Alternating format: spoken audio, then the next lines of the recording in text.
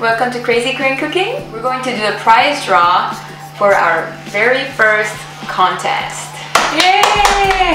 And winner of this contest will get polka dot 5-piece play set. There's a nice big bowl for soup, noodles, or udon or anything, yeah. Or soup. It has a little dip for chopsticks, like this, and it comes with 2 little side dishes and 1 bowl for rice or whatever you like in it. What we did was we wrote down names of the people who answered our question, what is your favorite Korean food and why, on pieces of paper, and we're going to draw from this stone bowl. Would you do the honors, Stephanie? Absolutely. It's ready. It'll be my pleasure. So I'm just gonna marinate the names. Oh. Okay, that was not nice. I can't do the roll. How do you do it? Yeah. Okay, so we have the winner here.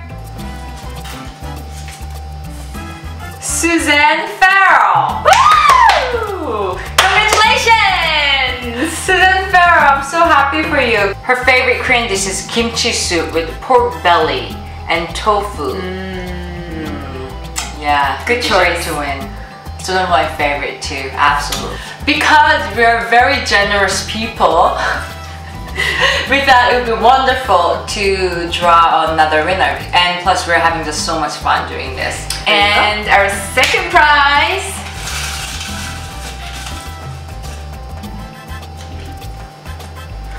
Lisa Mac Lisa Mac in Entire Park. Yes. Interior Park. Please forgive us if we didn't pronounce it right, but Lisa, congratulations! Oh, she wrote an essay, actually. Yes. Good work.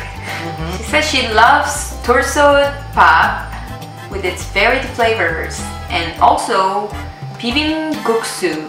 Bibimbap is spicy noodles. Cold noodle. Yeah, spicy cold noodles for its spiciness. She also loves kongguksu, which is another cold noodle made with. She also enjoys naengmyeon. So basically, you really like cold dish. Yeah, cold noodles. Cold noodles, yeah. Very interesting. We thank you for all your participation and stay tuned for our next contest. Until next time, don't forget to do something crazy!